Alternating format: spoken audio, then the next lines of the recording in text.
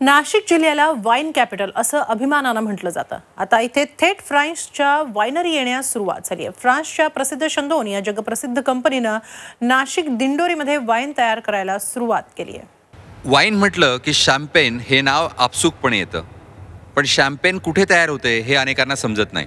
Champagne France देशातल्या champagne या गावात तयार होते आणि ती तिथे तयार होते म्हणूनच तिचं नाव शॅम्पेन आहे।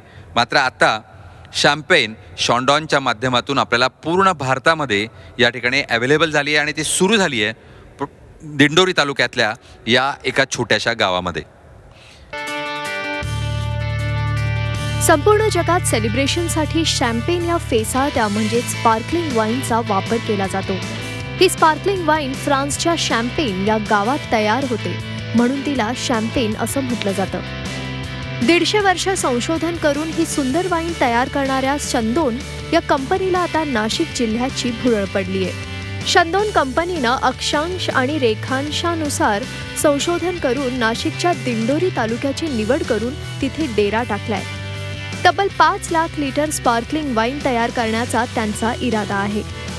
नासिक एक अच्छा ग्रेप ग्रोइंग रीजन है। स्पार्कलिंग वैरायटी जो ग्रेप हैं शनीन ब्लॉ है, शार्डने है, पिनो नॉर है, शिराज है, जिस अच्छी क्वालिटी के नासिक वैली में उगाए जाते हैं, उनका उत्पादन होता है, उतना पूरे भारत में कहीं नहीं होता, इवन बेंगलोर में भी नहीं। तो शुरू में मेरे पास 2 चॉइस थी, बेंगलोर या नासिक, पर नासिक में ही स्पार्कलिंग वाइन के ग्रेप्स का अच्छी ग्रोथ प्रोडक्शन पॉसिबल है, इसलिए हमने नासिक को चुनाव किया। जगात केवळ 6 ठिकाणी या कंपनीनं आपली युनिट सुरू केली आहेत।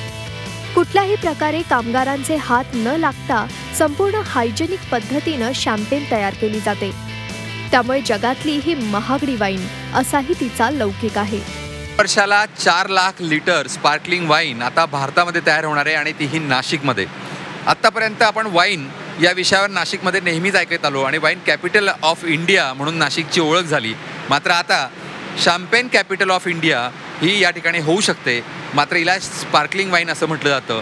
त्यामुळे येत्या काळामध्ये स्पार्कलिंग वाईन ऑफ इंडिया असं पण आपण नाशिकला संबोधू शकतो। थेट पॅरिसला या कंपनीचं मुख्यालय आहे। या कंपनीनं नाशिकमध्ये वाईन उत्पादन सुरू केल्यामुळे आंतरराष्ट्रीय दर्जाच्या वाईन मेकर्सना नाशिक जिल्ह्याची भुरळ पाडल्याचं स्पष्ट दिसतंय। तसंच देशी परदेशी वाईन प्रेमींनीही आनंद व्यक्त केलाय। Not only the wine, for sure also the wine. What is the best taste here in Nashik or around of Nashik, but also the location here, what we have to say in Shindone. It's the beautifulest area what I have seen in Nashik. It's very nice. Actually, I've never seen a place like this before.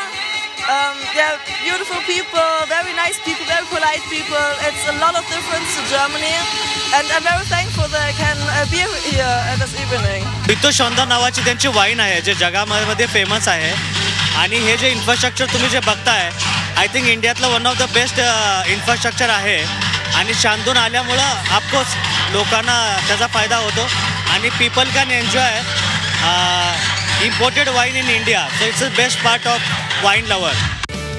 अत्याधुनिक machinery 3 ते 5 वर्ष wine store करण्यासाठी लागणारं godown, वैशिष्ट्यपूर्ण packaging कंपनीनं आणलं आहे। एवढंच नाही तर खास भारतीय चव ही उपलब्ध करण्यात आली आहे। नाशिकच्या वाईन उद्योगानं द्राक्ष उत्पादकांना मोठा हात दिलाय। आतापर्यंत 32 वाईनरी सुरू आहेत। छोट्या मोठ्या उद्योजकांचाही जम बसलाय।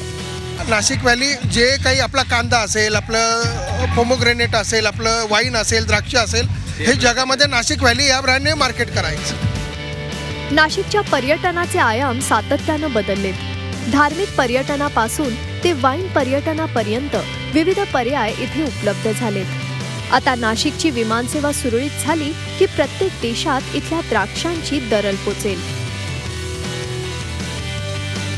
योगेश खरे, झी मीडिया, नाशिक।